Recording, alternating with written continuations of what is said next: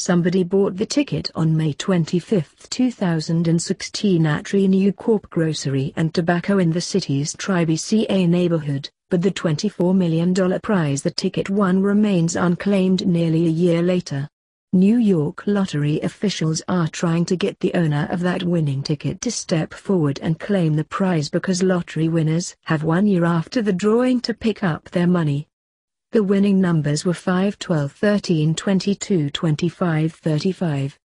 A lucky New Yorker has a $24 million lotto payday just waiting, but the winner has to act fast as time is running out, said lottery official Gwyneth Dean, CBS New York reports.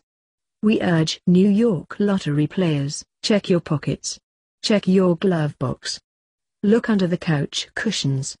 If you have this winning ticket, we look forward to meeting you. If no one claims the prize by May 25, then the money will be